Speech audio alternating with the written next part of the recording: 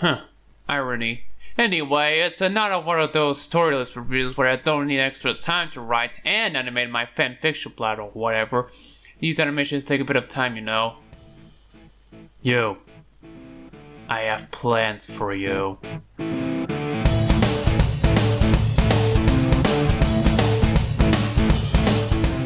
Oh look, another supposed GT killer. That's gonna put some butts in the seats.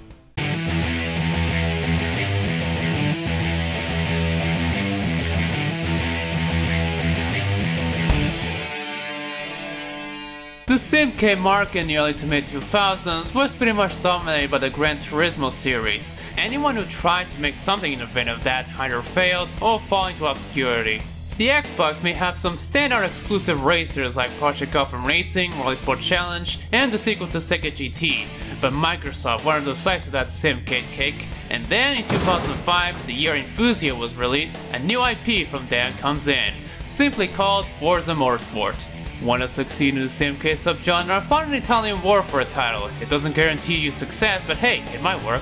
Announced at E3 of 2004, it was developed by subsidiary Turn 10 Studios, which are basically the 343 Industries for the series. We're all the big Forza, bro! The game was released in May of 2005 and is compatible to the 360, which I'll be playing for this review. Poor Xbox can only play Forza Horizon when it comes to backwards compatibility. Aside from frame rate dips, graphical glitches, a few audio shipping, and the replay sometimes screwing up, the game looks perfectly fine. Which the same cannot be said about PGR2. I fear of enduring the emulation problems when I get there. Downside, unless you're playing at 640 by 480, the game only runs at 50Hz in power regions. Hope you like 25 frames a second max, so cinematic. Forza 1, you are what you drive. The game starts with the meaning of simulation, and here's something the GT games are missing. Pit girls! Polyphony are a bunch of SJW pansies for not including them in their intros. Okay, in all seriousness, the intro is pretty much like in Gran Turismo, a montage of random races while a rock song plays. Generic royalty-free sounding rock song from Chuggy XL of all people, but a rock song nonetheless. Compare that to, say, Enthusia.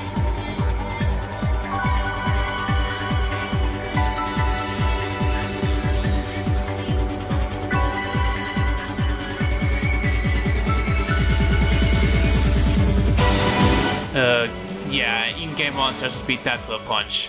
Disclaimer, this is just a video lifted from YouTube. When you play the game on the 360, the FAVs are super choppy, and it makes me sick that anyone would use that footage, as much as not using Blender interlacing and playing in 4x3 in their GT3 and 4 reviews. What the fuck is wrong with you? Start a new profile and a new career. Unlike more recent Forza games, there's no Taste of Power Race nor Jeremy Clarkson or whoever circuit jerking about cars. We are an endangered species, you and me. Shut up. Instead, we're greeted with a region selection, where choosing one will make cars from outside that region slightly more expensive and rarer according to the game's stats. I'll briefly get into that. You have a healthy selection of cars you can buy as your first, most of them costing 20 grand. You know, these cars are good looking and the more expensive ones are better, but none of them are the first gen Dodge Neon. I mean, there's the SRT4 you can get later, but it's not the same to me. So I went with the PT Cruiser. You make me sick! You think I'm sick? Well then, how about I make this the one car everyone allegedly hates? My mascot car! How does it feel, ya winklings? How does it feel seeing someone like the so-called PT loser? Okay, now you're just trying too hard. How about you go back at being boring? Well, let's start my first race with this beautiful PT Cruiser.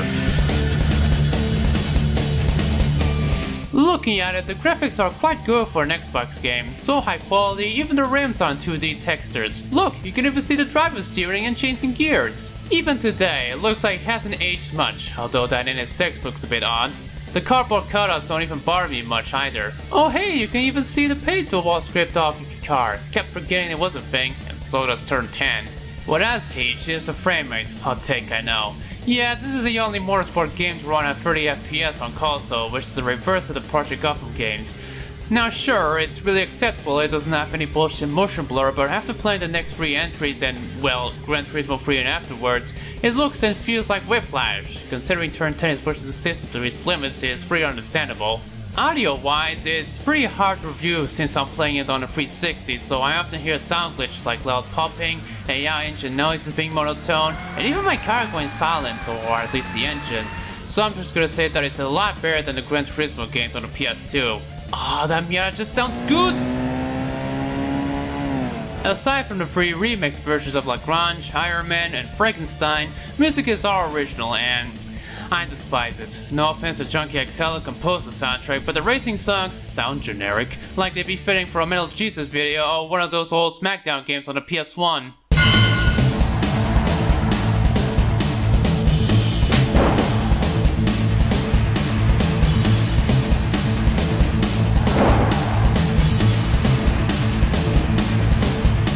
The only ones I like are the aforementioned remixes, the Korean medium ones, and the title track, which you only hear it at the start in the profile menu.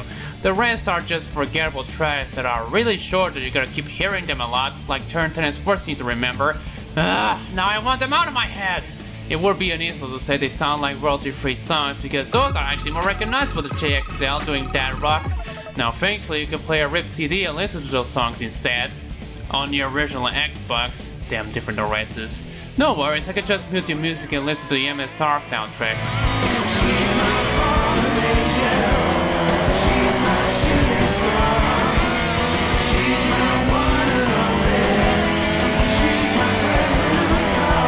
Wow, that was a bad choice. Well, enough ranting about generic rock, let's get to the real meat and potatoes.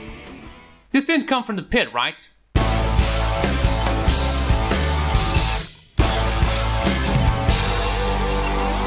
Now, after looking at the presentation and content, it would have been better to compare it to Gran Turismo 3, at least according to this guy.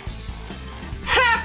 I'm here to compare gameplay, not content, that'll come later. Of course I'll compare it to the game that came out the same year, Gran Turismo 4, which actually came out in late 2004, first in Japan. GT4 it is. I've conducted a test where I run around some laps in Tsukuba with different cars, so in GT4 it's actually quite easy to drive most cars, even the race cars without assists. The only ones that I had trouble with are powerful old muscle cars like the Cobra and 4-wheel drive cars which are quite understeer when you put your foot down on the corner, much like front-wheel drive ones. Here it's a different story. While they're quite close in the best lap times, the FR cars are somewhat more tail happy, even the modern ones. And the race cars are harder to control as well. It's only made worse when you upgrade your engine a lot or driving an old muscle car. Help! The only assist that I'm using is ABS, which is something you can't turn off in GT4, but I did a bunch of races with it and I tried my best not to crash my car. Despite many paint trays, I have a careful racing style, and since there's no gear suggestion for corners, I have to rely on either my skills or my instincts. Or I can activate the driving line to the difficulty menu, I'll get to that. Still, it's best if you use traction and stability controls as the first time driver. It's quite easy to get into, even if you have to relearn the controls. Triggers for gas and brake instead of the face buttons? Golly! Still can't get used to the face buttons for gear changes. I mean I do, but they feel unnatural. As for getting off the track and hitting things, well, it gives you a penalty time that gets higher than the lap time, though it makes more sense in the time trials. It's a rare sight to play a racing game where you can get some sort of a dusty finish. However, there are a few tracks that can slow you down with cutting them, like the test track, and that tradition persists even on the most recent entries. It's annoying if you're trying to race clean without assist, but it's a necessary evil. You know how Gran Turismo up to 5 was started as the real driving simulator by Polyphony? They still do, but before 5 there's no consequence on hitting stuff nor cutting corners. It's all good in their book, unless you're doing the tests. Sure, 2 has mechanical damage, but only in arcade mode if you're okay with it, but even in 5 with its questionable damage model, there still isn't any consequences in most of the career mode as mechanical damage is turned off. This game, however, has actual mechanical damage, so if you hit something, you might have a harder time winning a race. Not only that, but it also deducts some of your winnings by how much you've damaged. Try not to rev your cars and stuff because that damages your engine. Stupid, I know. I will be pissed off, but actually enjoy a little challenge compared to a more realistic handling model and other tidbits of difficulty. The hard opponents are quite a mess though. Even on medium, you come across races where trying to get first place can take a long time because that opponent is way further away from you. And damn, do they not break their cars in time whenever there's an incoming sharp corner? I'll get my ass kicked if I target this corner carefully. Other than that, they do recognize you sometimes, and they also do mistakes, at least in medium. Speaking of winnings, let's actually dive deep into career mode. As you might expect, you race against 7 other opponents and you earn cash, even more when you're first place, to buy or upgrade your car. Completing an event set turns you a car, there are championships and enduring races. Pretty sudden stuff for a simcade, but Turn 10 didn't want it to be just another GT clone. I mean, Konami said the same thing, but that pet project was overlooked. To combat the shortcomings of that series, they became generous. Check the career menu, you'll see this difficulty menu. Aw yeah, universal assist settings. Making a race harder will grant you more money, meaning less tedious grinding in the first few hours. So no need to repeat events. Unlike in Gran Turismo where you do licenses to get to the harder events, this game does something different. It uses a leveling system? What is this, Racing Lagoon? It's really simple, you get experience by earning cash at races, and if you level up, you'll get discounts, unlock events you can race, and cars you can buy, and also be rewarded with cars with 5 levels. If you activate all the assists, driving line, make the opponents easy, and disable damage altogether, you earn way less than the first prize money, so you better step up your game. This is something that I really love. Not only does the game encourage you to go harder to earn more cash, but also level up faster. Sure, I do suck at it at times and hard opponents are quite annoying, but even on medium, you still get a better cash reward. So you start in the Amateur League, where you race in events with not much restrictions, meaning that you're allowed to drive a C-Class car against a field of D-Class cars. I gotta love how you can earn a Japanese car after completing the European Open Cup, as well as winning the Lancia Delta in the US Open Cup. American power is finest. Oh shit, it also applies to drivetrain races. Won the FF challenge, here's an all-wheel driving Impreza. Don't ask questions, just do that event. It makes sense, but it would make more sense if the Impreza was the prize cup for the Asian Open Cup. But seriously, I gotta love the amount of laps actually depend on the driver level and track distance, as opposed to 2 laps, 3 laps, 5 laps, 10 laps, 15 laps, maybe 7 laps, stop. After leveling up to 10, you then move to Professional, where you start to see events that require your car to be stuck to participate. It's alright when it's a race with the same models, when it's not the Cobra, but then you have stuff like Classic Coupes Race, where you won't know enough which car is the best just based on the opponent's list. It is recommended to do the event to see which car performs the best at acceleration wise. The problems don't end there. Since you have to race stock, if you make a mistake like crashing, braking too late, going off-road, or your opponent being a dickhead behind, you're done for. You have no chance to actually get the win, so you have to restart and get frustrated that you wasted all of your time only for screwing up at the last lap. Tell me, what difficult that was in that Cobra race? Wrong, it's uneasy. I sometimes hate video games. Like I said, there's championships which don't give you bonus prize money after winning all the events in any of them. That's a bummer. But you know what's a bigger bummer? In the Gran Turismo games, as long as you have more points to the race by the end, you'll still get awarded with the prize money and the prize car, so I don't need to redo the whole thing again. I think you know where this is going. In Forza 1, neither clinching the title nor losing a few races and still winning the championship is enough to grant you a car. You have to win all the races to be considered complete and win the car. Which is stupid, but worse, the description lies to you. It says first place awards you with the car, not to win all the races to win the car. Which means I wasted my time with this RGT championship after losing a few races for nothing?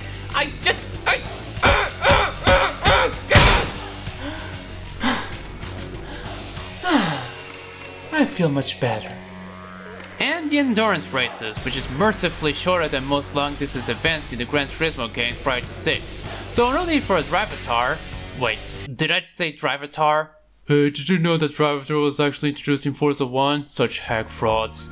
It's basically like B-Spec, but a lot different. Instead of commanding your driver to try running races to earn experience, you actually instruct them by driving around on track as you do. After doing these 5 tests the game forces you, which is probably enough, the game then almost copies how you do to your AI driver. You can let them race for you and give them a cut when it's finished.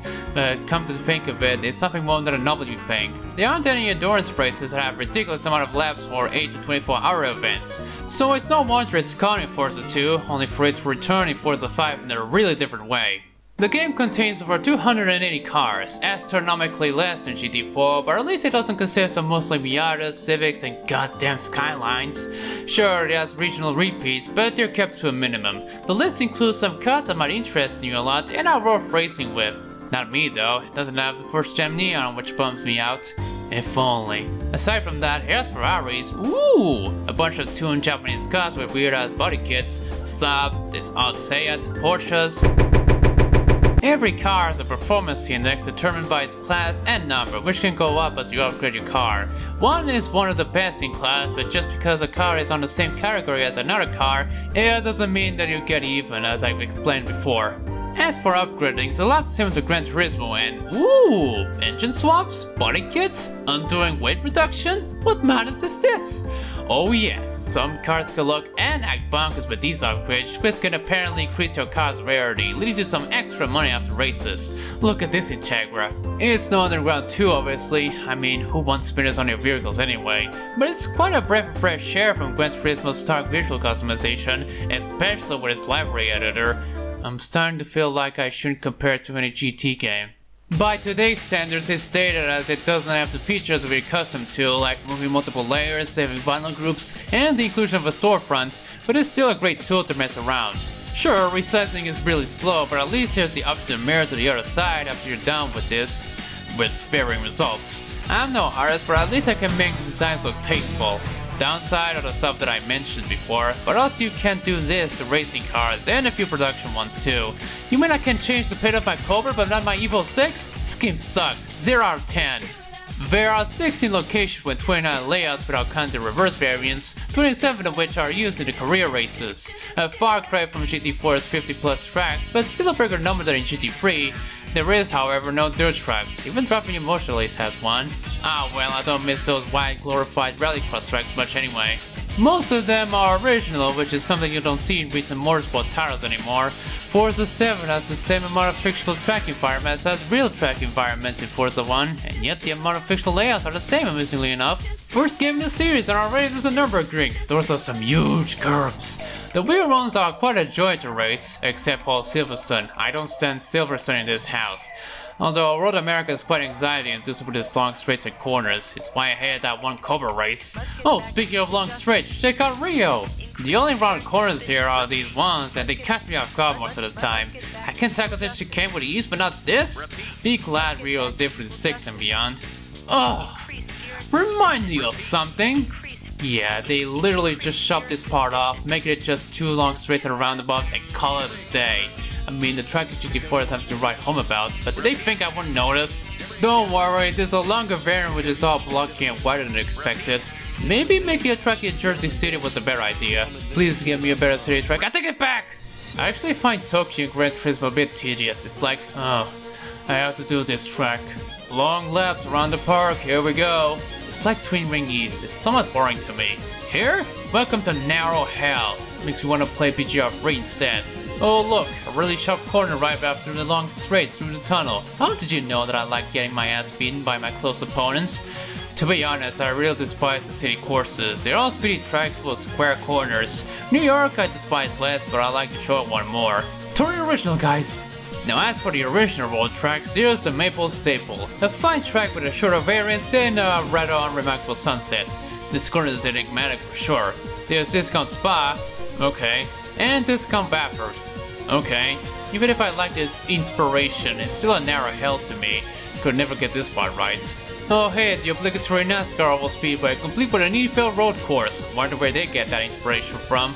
With its tasteful corners and even those that you can tackle with much speed, Sunset Peninsula is actually, without counting the real ones, the best track in the game. That is an objective fact, and anyone disagreeing with me shall be executed by the federal government. Wow, that joke went dark. Then there's the infield test track, and yeah, now I know why there aren't any events set in Complex 3 in GT3. Sure, the layout and scenery are less pedestrian, but the slow corners, the narrow roads, and the long lift make it a tad annoying. And this appears as the last event in most championships. Yeah, I'm not a big fan of boring long tracks as you can tell. There are a few point tracks that have its own racing category. There's Fujimi Kaido, which is a lot different than in later games. This part I recognize, but where's the other half? Pacific Shipyard, featuring alleyways and London telephone booths. Yeah, here's your special stage Route 5, you green bastards. Other than sections in Nürburgring, that's pretty much it. They're long and offer a different kind of challenge, but it's just like racing in a closed circuit. There's the autocross track, which you can only drive in free run. Not that important, but it's there. Much like Gravatar, autocross was gone after that until it came back in some form in Forza 4. And those are more important than anyone because they're actually used in career mode, but I'll get there eventually. For the modes, there's arcade where you race on a set of tracks with a set amount of laps. Completing a set unlocks cars for those races. And since there's no mechanical damage, it's fine to crash into cars. But since this is in Gran Turismo, the consequences are more drastic. Time trials is where you do one-lap races against the clock with a pre-selected car. No target time though, but they are rolling starts. So this is where the Gran Turismo 3 comparison makes sense, and that's about it for that. You have your standard multiplayer fare like split screen, system link, and Xbox Live multiplayer, which can do online career races to earn extra cash. I can't review the online portion because Xbox Live and the OG one got discontinued almost 11 years ago. I could try X-Link Kai, but I have a suspicion that it wouldn't be the same experience as back in the late 2000s. Plus, my internet is too shitty to actually play well without lag. Alright, what else is there? Wait, there's cheats? Well then, sign me up! So what is it? Honestly, that's the cheat where you unlock everything from the start of PGR1, and it does the same here as well as putting you at level 50 in career mode.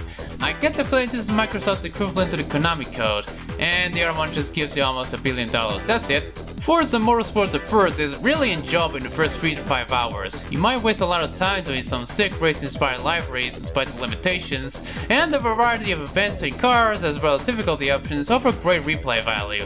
But like most simcade races, it can get boring as you progress to the harder events with its long races, plus the AI being assholes at times. Still, it's not as entertainingly tedious as Gran Turismo 3, it's not my favorite game anymore but I still like it. And because of those features and different playstyles, the Forza series started to become a great alternative to Gran Turismo, improving itself with the sequels and their Horizon spin-offs. It says here that I should put a Monday Night Wars reference on my script, as if writing one at the start wasn't enough. Mecadio did it! So, is Forza gonna be the series retrospective of the year? Yes.